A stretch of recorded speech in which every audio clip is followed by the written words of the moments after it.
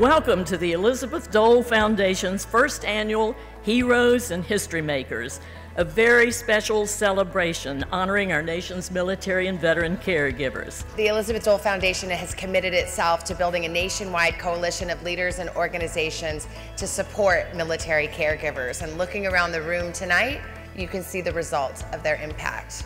As Senator Dole so eloquently said, tonight is about heroes and history makers. I am incredibly proud to present our Congressional Caregiver Champion Award to U.S. Senator Susan Collins. Nowhere is our duty as citizens greater than in our obligation to support the men and women of our armed forces. It is my profound honor to present the Elizabeth Dole Foundation's Congressional Champion Award to the next Speaker of the House of Representatives, Nancy Pelosi. To the loving spouses, families, and friends who have sacrificed to support those who have served, thank you. We will leave no one behind when it comes to our military families. There is no one more fitting to receive the inaugural honor than our Hidden Heroes Campaign Chair, Tom Hanks.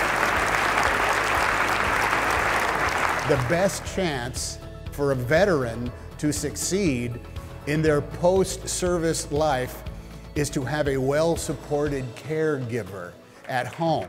If Americans followed the precepts of the Sermon on the Mount, we'd have a lot fewer troubles in the world. We are invested in so much together. We started out together. We are involved in this great endeavor. One thing's for sure, we're either going to need a caregiver or you're going to be a caregiver. Overall in the U.S., there are 42 million caregivers. My hat's off to Senator Dole for all of the work she's doing, because if she wasn't there to help us draw attention to that, they would continue to be hidden heroes. This evening we raised a remarkable $1.7 million. On behalf of both Senators Dole, thank you for your faith in our work.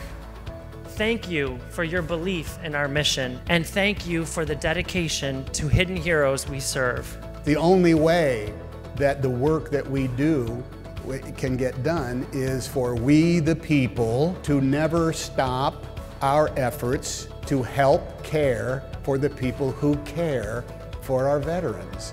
It's up to we, the people, to take care of our own.